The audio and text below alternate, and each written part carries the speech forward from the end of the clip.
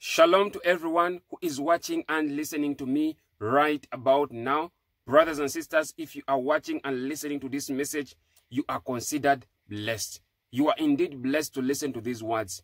There are people that have desired to see this video. There are people that actually needed this word, but they are not able to see it. They are not able to listen to these very words. But as for you, God has directed you to this channel, to this message. It has been recommended to you for a very big reason. So it is not a coincidence that you are listening to me. Especially if you are new to this channel. You are watching me for the very first time. Brothers and sisters, God has brought you to this platform.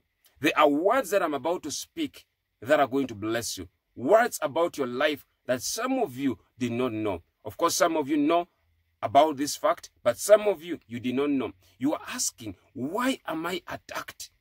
Why is it that every time I'm about to do something, there comes bad news? Some of you are on a blink of actually breakthrough. You are about to receive good news, but you need to be careful so that that good news comes to pass, so that that breakthrough comes to pass. Some of you, it has been delays after delays. I have a word for you. Brothers and sisters, I want to welcome everyone that is new to this channel. Please subscribe to this channel. Turn on all the notifications. My name is Grace, and I release the word of God on a daily basis. I also have live streams where I speak to you, I pray for you, and I read out your testimonies. Of course, God has always been good to you, and I believe if God has been good to you, it is time to testify. The Bible says it clear in the book of Revelations that they overcame him by the blood of the Lamb and the word of their testimony, and they loved not their lives up to death. Brothers and sisters, it is important that you testify. Your life is a testimony. The fact that you are alive, it is a testimony. The fact actually that you are listening to this message could actually be a testimony. It could be a testimony. So brothers and sisters, you can also be a blessing to this ministry through your giving. You can give through my PayPal. Remember that my PayPal is right in the About section of this channel. Click on that link, and it will direct you to my PayPal. You can give any amount from $1, $5, $50, $1,000, whatever amount that God has placed in your heart. It is more blessed to give than to receive. My brothers and sisters, today's powerful word for you today is your enemies are coming, and they are coming in big numbers.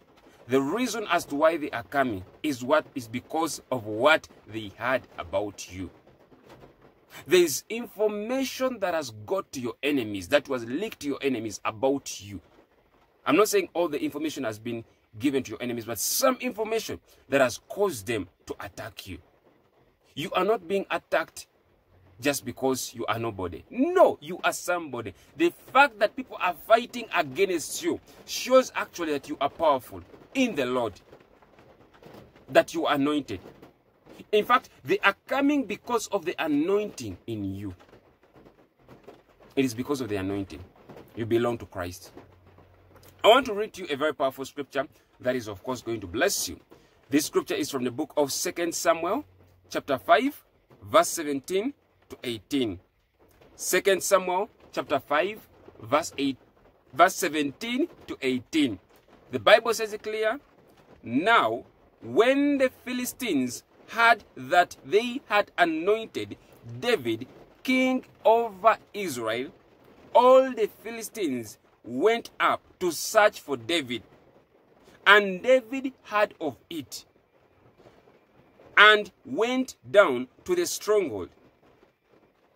The Philistines also went and deployed themselves in the valley of Rephaim. The Bible says it clear. When the Philistines heard that David had been anointed king over Israel, all the Philistines went up to search for David. Not some of the Philistines in this case. Ask yourself, why is it that it seems like everyone is against you? Doesn't it show that there's something amazing in you? Doesn't it show that there's something God has given you?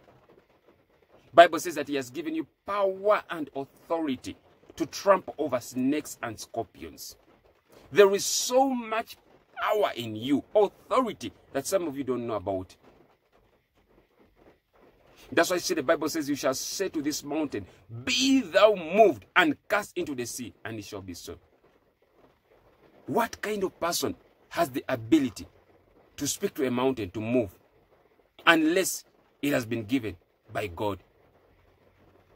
God has told you, you shall say, you who are watching me, the power is in you. So the Bible says it clear. When the Philistines heard that David was anointed king over Israel, they came out. All the Philistines came out to search for him. Some of you have institutions that are coming out for you. You have things that are trying to put you down. But I want you, brothers and sisters, to remain in God. The Bible says that David heard of it. What do you do after hearing about your enemies? What do you do?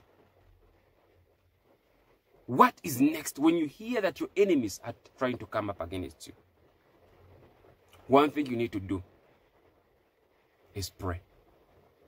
When you hear somebody trying to mess you up, when you hear somebody trying to put witchcraft to you, you may not know the name of that person.